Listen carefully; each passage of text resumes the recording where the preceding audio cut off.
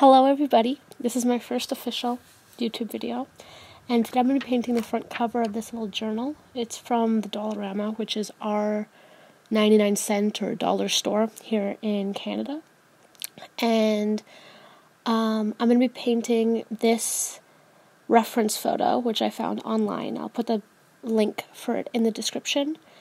And I'm not trying to make it look exactly like the picture. I'm just trying to have some fun and practice doing landscapes and also get myself to be more inspired to use this. So basically I am painting a picture of Italy because this journal I'm going to be using to try and teach myself Italian. And I've tried to learn a language probably every year. I've made a new goal that I want to learn a new language. And I'm really fortunate. I grew up in Quebec, which is the French-speaking province in Canada, so I already speak English and French. But I learned French when I was a kid, 5. It's so easy because I don't remember any learning progress. I want to teach myself a language, and I've tried Duolingo. Probably everyone who's wanted to learn a language has tried those ways. And I don't know, I feel like it's cool because you can see your progress, but then at the same time, it's like you can see your progress as in the little tabs on the site that say you're 50% done this, you have a streak, but I never feel like I'm actually making progress, and it's really I don't know, it doesn't make me want to keep going, and I always quit. And I've tried with Spanish so many times because being in North America, that's the next most spoken language, and I just like to be able to speak every language. I like to be able to speak to as many people as possible, and I always thought Spanish would be easiest because first thing, I could get to Spanish speaking people easier so I could be immersed in the culture, and also I speak French, so I thought that would be easy. But I decided to change it up this year, and instead of going with Spanish, I would try Italian, because Italian and French apparently share the most commonalities. I don't know what they share, to be honest, but they're both romantic languages, the romance languages, and I think that'll help.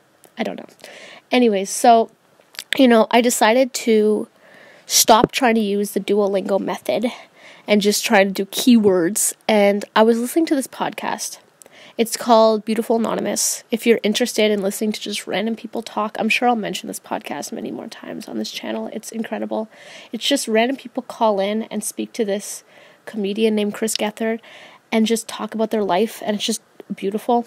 And the only caller I've ever heard from Canada called in once and was saying they were doing a road trip from Quebec down to somewhere in South America, and their car broke down in Mexico, and basically spoke zero Spanish and spoke French, of course, being born in Quebec. And this family set her up with a mechanic and said, here's 2 books and an English-Spanish dictionary. You have to wait 2 weeks for your car. And she basically taught herself Spanish in 2 weeks by translating the books.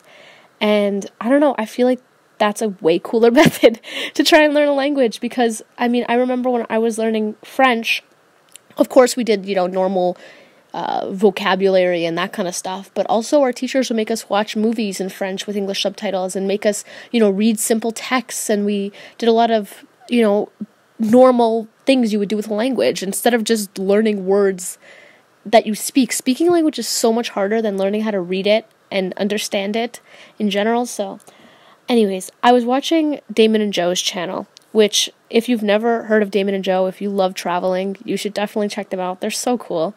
And Jo was talking about some of her favorite books, and she recommended this book, which is in Italian, and I think the general plot is it's this lady living in Italy who's not happy with her life, and she decides to change it 10 minutes every day she puts in work. I don't know, honestly.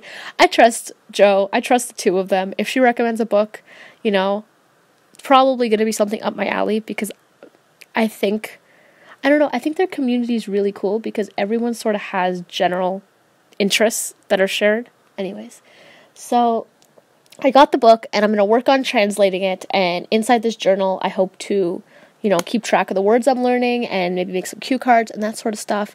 And I thought, if there's a painting on the front cover of Italy that'll inspire me and be like, you want to go to Italy? Yeah, you do. You want to go everywhere. Here's a little painting that you made yourself. Open this book and start working on it.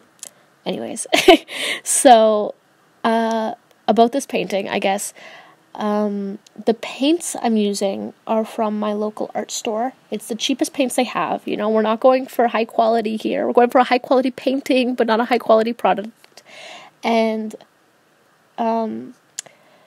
I've wanted to make YouTube videos for a long time, but I don't have a tripod. I have a camera and I have a phone, obviously, and I was putting it off for so long because I'm like, I don't have what I need.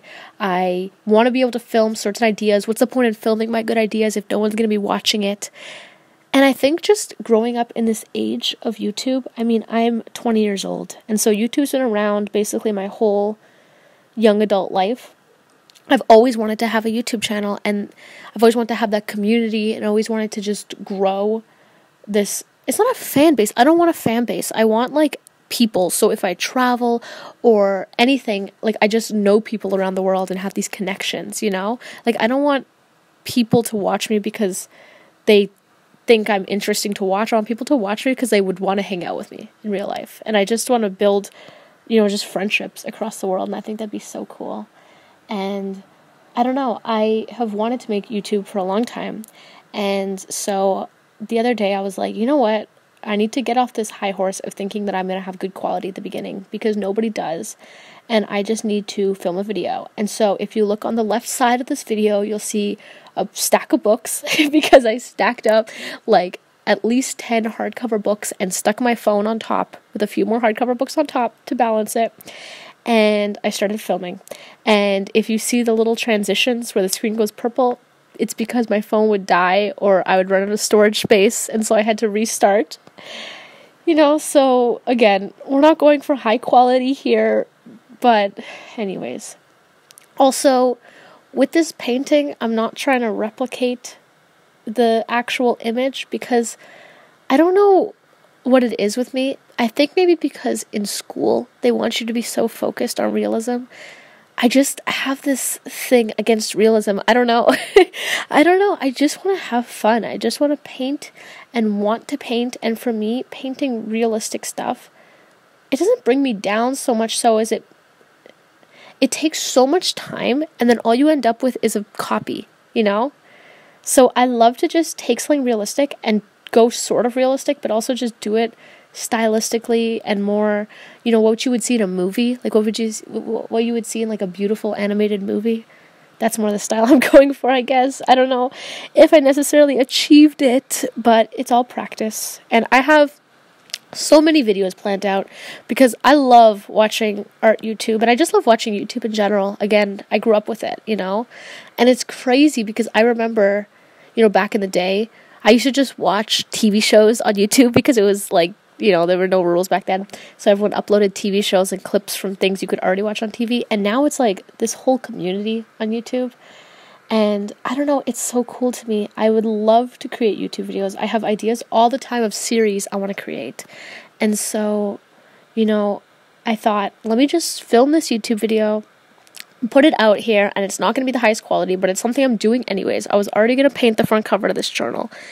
And I hope that I will keep a schedule, because what I realize is I've uploaded probably at least 10 to 20 different videos on different channels throughout my whole life, because again, growing up with YouTube, it's like wanting to be a rock star, you know, like I don't have to have musical talent, but everyone at some point has wanted to make music, because it's just, who doesn't love music, right? Same thing with YouTube. I think everyone's going to be drawn to wanting to do what allows them to, first thing, not work a regular job, and second thing, be free and be creative and have a community. And so I want to create YouTube videos, and the goal for me would be to create YouTube videos but also stay consistent, because I have so much trouble with that. So I hope that by March, maybe, I'll have some sort of consistency and maybe get a tripod so I can film easier. But my goal is that for the whole month of April, I will post a video every single day.